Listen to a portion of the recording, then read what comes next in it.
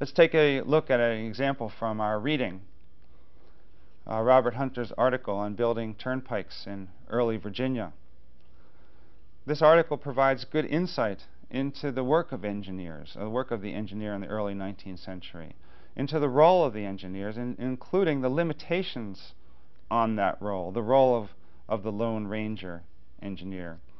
He very nicely lays out some of the frustrations that engineers experience by virtue of their role as gentlemen managers who worked in positions of giving advice or advisory roles. Put yourself in the early 19th century, before the Civil War, Antebellum, let's say Virginia or elsewhere. Let's picture the country in the countryside as a set of small towns, mostly farmers and various tradesmen and the like. Farmers having difficulty getting their goods to market. They come up with an idea to build a road. How would they go about building a road? Here we might say, where Virginia Tech is located, Blacksburg, a small town of Blacksburg. Let's say the farmers get together. In fact, all of you are now members of the town of Blacksburg, and I'm inviting you to attend a Blacksburg town meeting here in the 1830s or 1840s. Let's build a road from Blacksburg to a local town nearby called Christiansburg. How are we going to go about building a road? Well, let's call a meeting. Get everybody together. We'll all meet in the town hall and decide how we're going to go about building this road. So what do you think we should do? What do we need? Well, we need money. Where are we going to get the money? When I ask this question in class, people regularly say, well, you get the money from the state. Well, kind of. But remember, we live in a country that's very skeptical of centralized government. We want to keep our governments relatively weak. And it was sometimes said in the 19th century that government served primarily as a policeman and a judge. And that was it.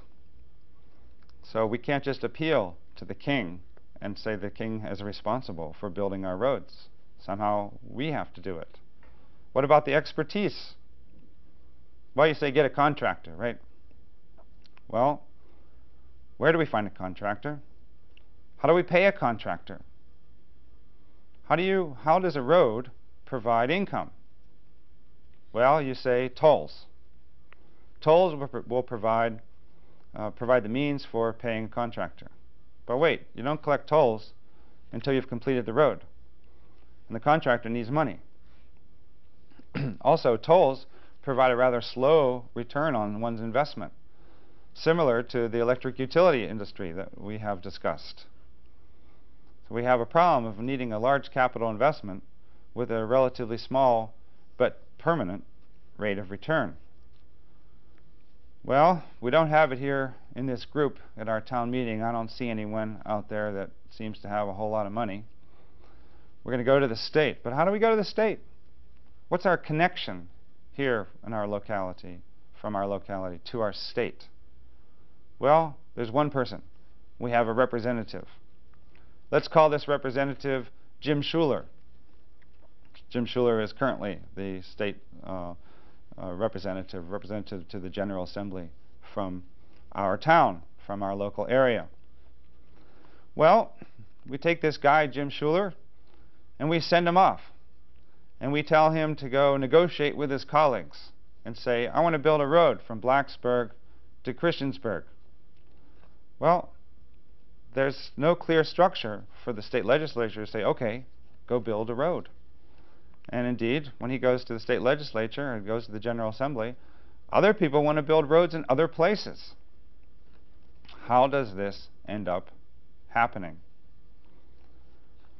In 1817, the Commonwealth of Virginia passed a law called the General Turnpike Law that created and guided a new institution called the Board of Public Works and provided a set of rules for them to use in dealing with private turnpike companies. Notice, we have a state law setting up a Board of Public Works to deal with private turnpike companies. We have both government and we have industry. The American innovation, the American approach to civil engineering projects is what Hunter describes as a mixed enterprise system. It ends up being a combination of government in the French tradition and private industry in the British tradition. So, now we're past 1817. How do we build this road, given a Board of Public Works and given the concept of private turnpike companies? Well, since we don't have enough money to build a road, and we want to get some money from the state, we do have to send Jim Schuler off. And he has to negotiate with his buddies in the state legislature. And it's his job to strike deals.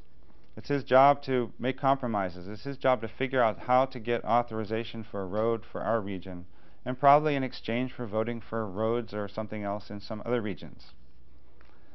If Jim Schuler is successful, the General Assembly issues charters of incorporation. The General Assembly charters a company. We got to form a company. So all you people in the room here, you got to participate in this company, or at least those of you who are going to give money. Perhaps it's only those of us who have money who are going to form this company. Indeed, it's probably a small set of us, a small set of the local leaders, the people with land, the landed gentry in a way in the United States, in the United States context. So a small set of people form a company. Let's call it the Blacksburg-Christiansburg Road Company. We form a company, we have a little bit of money to invest in it, but not enough. Well, Jim Schuler has now gotten state approval, a state charter for the Blacksburg-Christiansburg Road Company, and it has now been formally incorporated by the Commonwealth of Virginia. The State Assembly, the General Assembly, directs the Board of Public Works to provide support for this company of ours. And what that means for us is that that our company gets to sell some of its stock to the state. Indeed, we're allowed to sell up to 40% of the stock, of our stock, to the state. So what that means for us as developers, what that means for us as investors, is that in order to develop a road company or establish a road company and get a road built, we need to come up with 60% of the total, which is a great deal, because once the tolls start coming in, we pay back the state at little or no interest, and then we effectively get the entire return on the 100% of the investment, given a 60% contribution.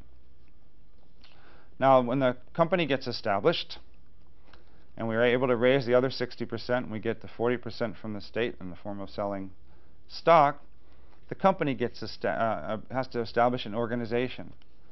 An organization that will consist of agents, managers, superintendents, people who would somehow directly participate in the organization of the project and in carrying out the project, but not engineers.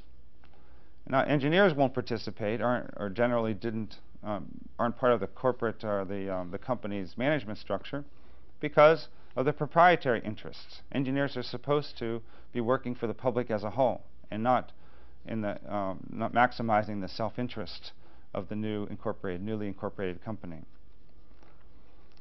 Well, what about technical expertise for this project? Who gives advice? The way Virginia decided to handle this was a uniquely French innovation by establishing a state-level job called the Principal Engineer of Virginia. The first Principal Engineer of Virginia was Claudius Crozet. He was a permanent employee of the state, but he worked and lived in a somewhat of funny role for him as a Frenchman. Born in France in 1789, Crozet was trained under Napoleon at the École Polytechnique, which was the distinguished engineering school established by Napoleon. But after the fall of Napoleon, Crozet was viewed with suspicion and had trouble retaining a position in the government. For him, the solution was to come to the United States. In the United States, he went to work at West Point, the school most like his own training, where he introduced the French tradition of theory, especially Monge's descriptive geometry. To the extent today we learn engineering drafting or drawing, to the extent we emphasize 3D visualization, we're drawing upon this tradition of Monge's descriptive geometry, introduced in the United States by Crozet. Crozet is also known, by the way, as the founder of the Virginia Military Institute, VMI, which is built very much on the model of the École Polytechnique. After working at West Point, he went on to work for the state of Virginia, the Commonwealth of Virginia, as the principal engineer of Virginia. For a Frenchman, this job was seemed somewhat appropriate because he's working now directly for the government, the role, the position that he valued most. But it was a relatively unsatisfactory position for a Frenchman because he didn't carry the authority that he would have had in France. And his story and this experience here illustrates, again, the ways in which in the United States the civil engineer lived as a relatively autonomous professional, as somewhat of a lone ranger, even when he was working officially as an employee of the state.